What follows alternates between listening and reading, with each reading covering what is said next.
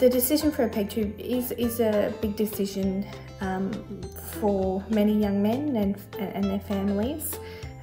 From a nutritional perspective, a dietitian would look at someone's intake to see if it is adequate to meet their calorie needs to maintain their weight, and if it's not and is unlikely to increase for a long period of time, that's when, from a dietitian's perspective, we might be talking to a young man or a family and their doctors about a PEG tube.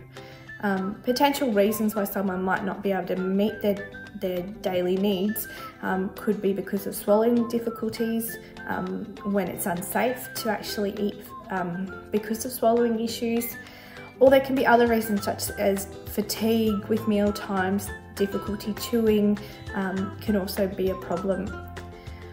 In terms of advantages of a PEG tube, from a nutritional perspective, there is some evidence in Duchenne that PEG tubes can improve nutritional status, so help maintain weight and help people gain weight as well.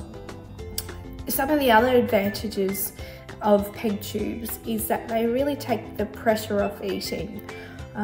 In some circumstances, it could be a very long period before a young man has a PEG tube, and that can be really stressful in terms of trying to maintain oral intake through that period.